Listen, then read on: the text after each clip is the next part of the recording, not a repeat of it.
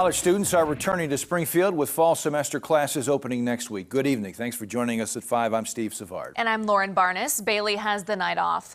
Traffic and business is sure to pick up in town with students returning. Color 10's Ashley Eddy is live tonight in downtown, where businesses have been waiting all summer for this exact day. Ashley.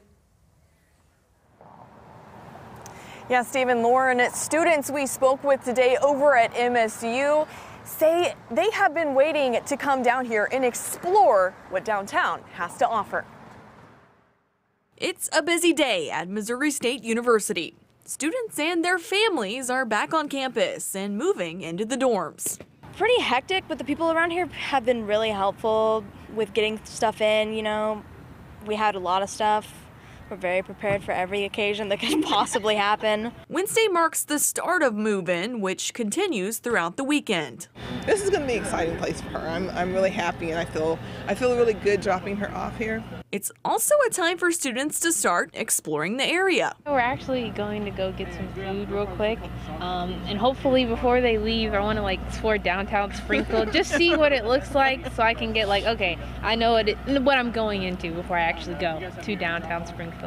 Local business owners want college students to know when they need a break from studying, their doors are open. Kind of in between the Missouri State campus and downtown and the ball fields. Richard Vance co-owns Billiards of Springfield, a place where people of all ages go for activities and food, including the younger crowd. Kids come and play all the time.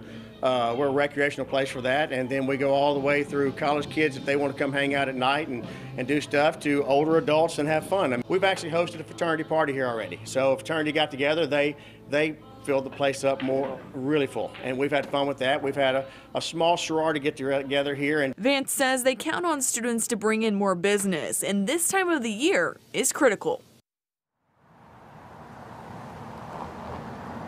Students at other local universities are also starting to move in this week. That process at Evangel University starts on Friday. Reporting in Springfield, Ashley Eddy, Ozarks First.